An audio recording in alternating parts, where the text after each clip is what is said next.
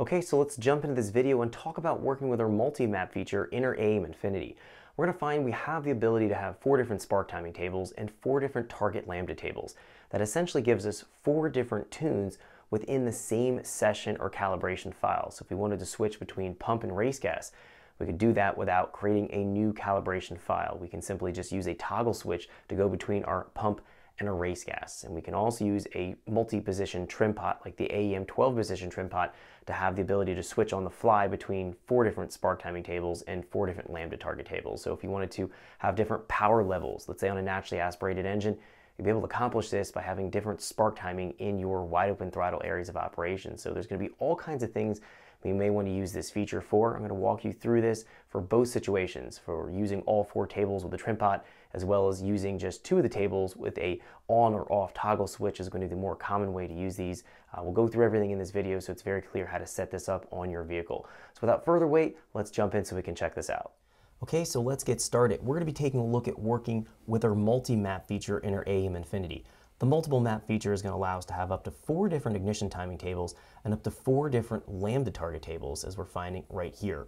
We can use these for a wide variety of applications. So we might have a pump gas tune and a race gas tune. We could accomplish doing both within one session file, or the calibration for our Infinity. We wouldn't have to create separate tune files. Now, the way this is going to work, and it might be a little bit confusing, or you might not understand how this is going to work by having our different lambda target tables, we have our volumetric efficiency table right here. This estimates the air mass that's coming in and filling our cylinders. So once we've established this table here, we're able to simply just command a different target air fuel and achieve that target air fuel that we're requesting.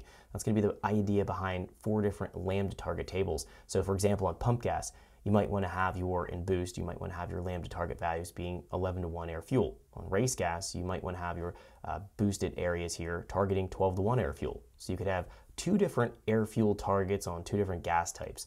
And it's going to be kind of the purpose or the reasoning behind this. And the ignition timing tables here will have some of that same kind of functionality. So our ignition table 1 here could be used for, let's say, 93 octane pump gas.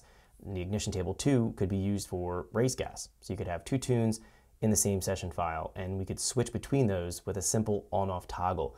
We can take this a step further and actually use a multiple position trim pot, such as the AEM 12-position trim pot, and actually trim and move between 4 different ignition timing tables, and then again the 4 different target tables. So this might be useful if you're trying to make, let's say, a power to weight for a particular racing class, and you might tune your vehicle, let's say on your ignition table 1 here, and you achieve 300 horsepower, and your power to weight dictates that you have to be around maybe 270 horsepower.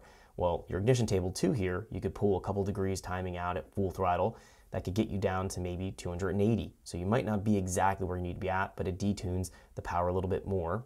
Ignition table 3 here could kill another couple degrees of timing and pull out another 10 or 20 horsepower. That's the table that you might want to race on and be able to qualify with, because that will get you right to your power to weight. And then your table 4 here will allow you to detune things a little bit further in case you want to maybe race into a different class. Thanks for checking out our teaser clip. If you want to see the rest of this video and more than 500 hours of current EFI training we have to offer, make sure you click right here. If you want to go and check out more teaser clips from this training course, click here. And you don't want to miss any of the videos we're going to be releasing on this channel, so make sure you subscribe and click here. Thanks for watching, and I'll see you guys later.